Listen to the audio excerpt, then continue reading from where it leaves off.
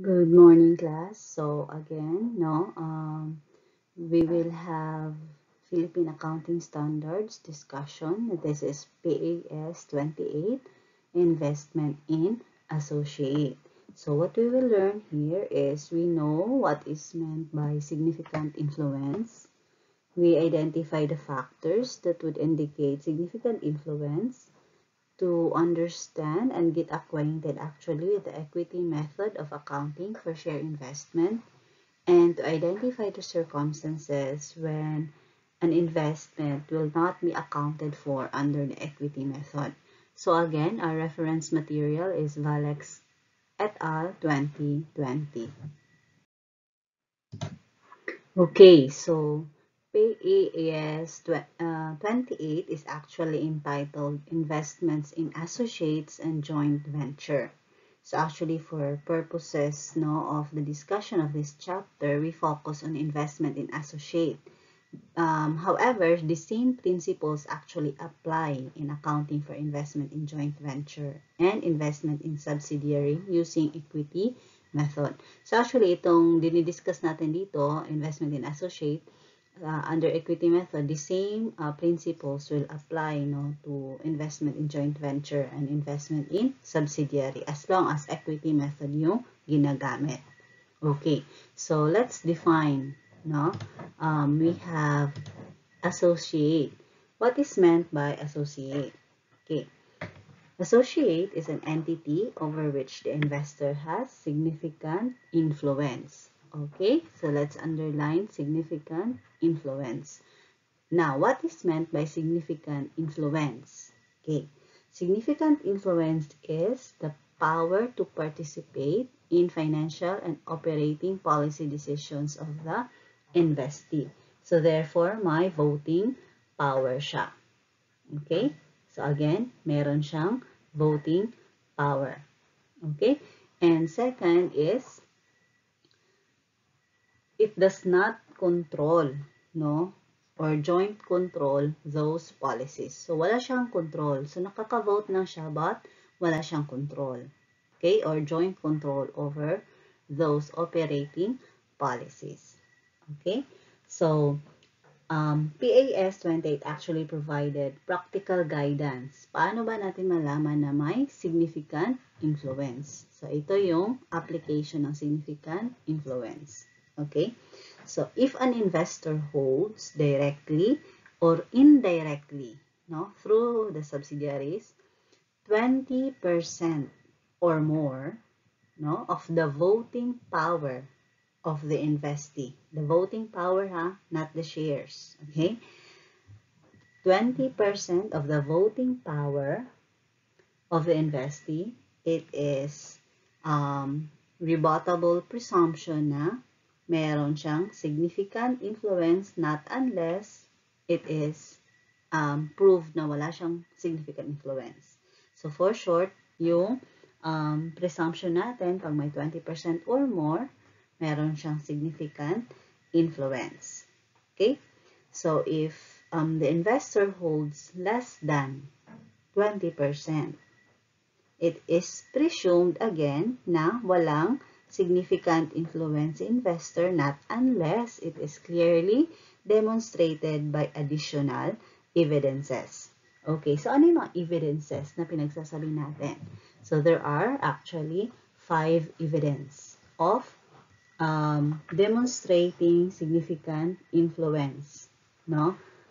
So, beyond the basic 20% threshold on voting power, so meron pang additional evidences. First, representation on the board of directors or equivalent governing body of the investee.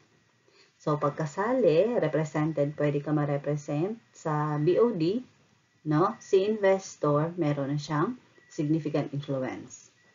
Second, participation in policy-making processes, including participation in decisions about dividends or other distributions. Okay, so that's a sign of significant influence.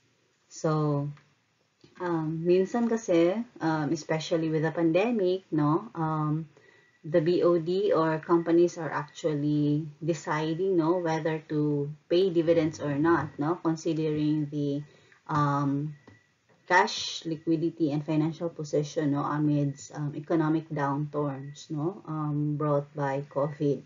Okay, so pero pag yun na nga, pag si investor meron siyang participation on those policy making processes, then that's a indicator of significant influence. Another, material transactions between the investor and the investee. Okay? So, material transactions, maybe kasali sa value-added supply chain, no? Next, we have interchange of managerial personnel.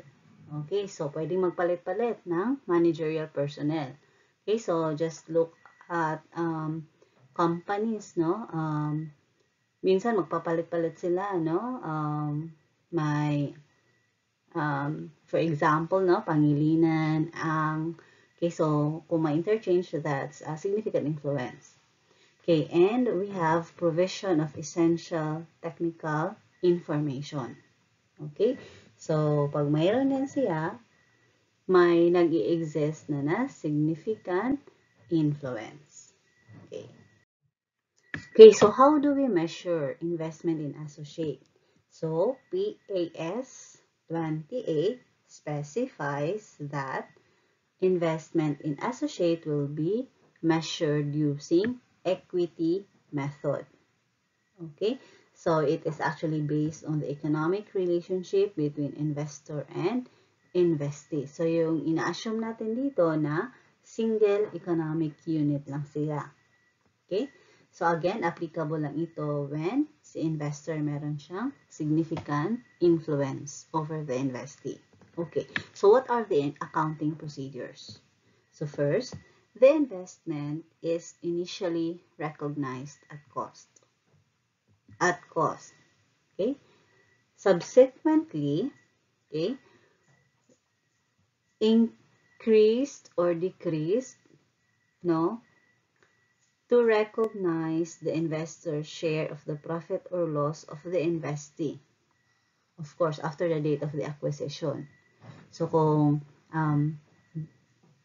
ganong pagbili, no, pag-purchase niya, madadagdagan ng share niya sa profit or mababawasan sa share niya sa loss ng investee. Okay. Next, investor share in the profit or loss is recognized as investment income. Then, distributions received from an investee reduce the carrying amount of the investment. So, magdi-decrease, no? Yung carrying amount niya, whether maka-receive siya ng cash or property dividends. Okay.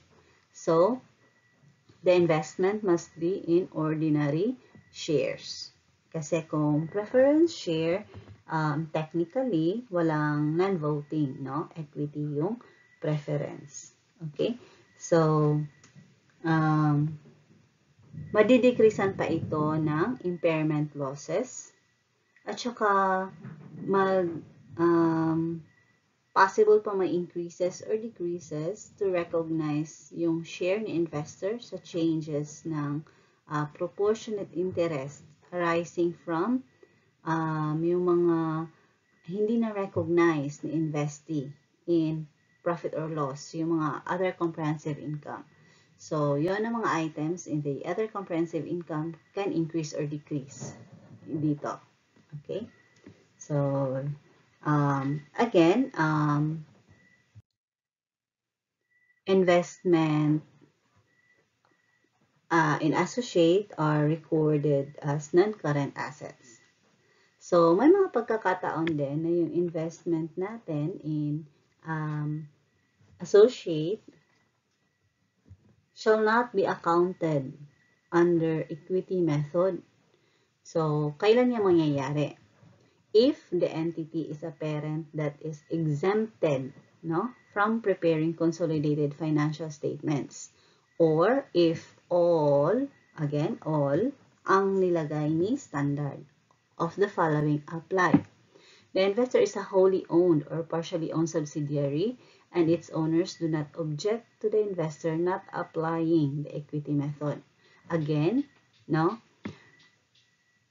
yung owners, no, ay si investors in general, okay, do not object, no, the investee, yung pinagbilhan, no, do not object if the investor will use other method, yung cost method. Okay?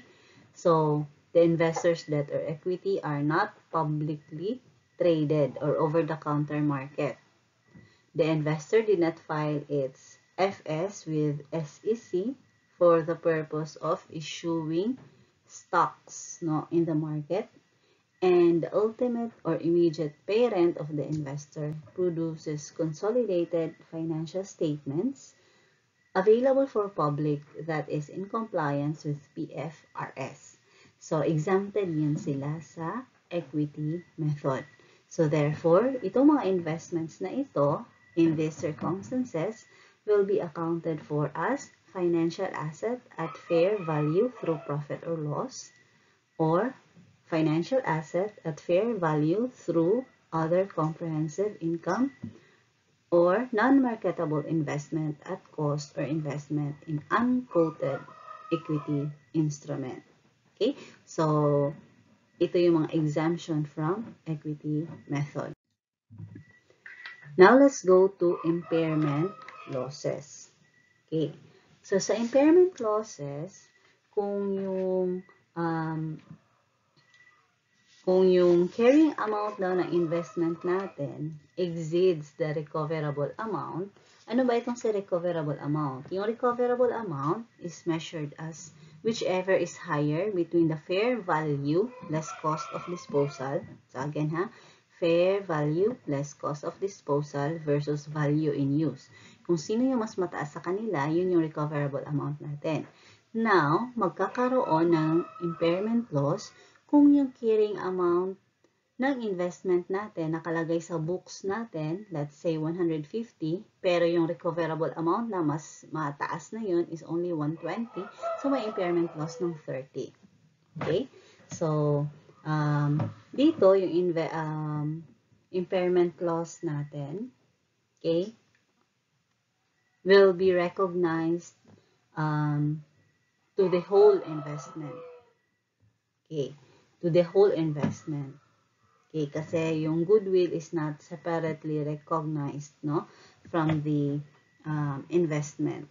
Okay, so, again, impairment loss. So, dito, tinitingnan natin si fair value, less cost of disposal, at saka yung value in use. Value in use, ito yung present value, no, ng mga estimated future cash flows. Si fair value naman, ito yung ibebenta natin in the market.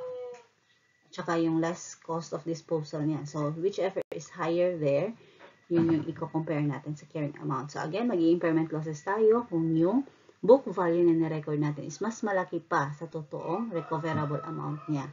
Okay? So, that is impairment losses.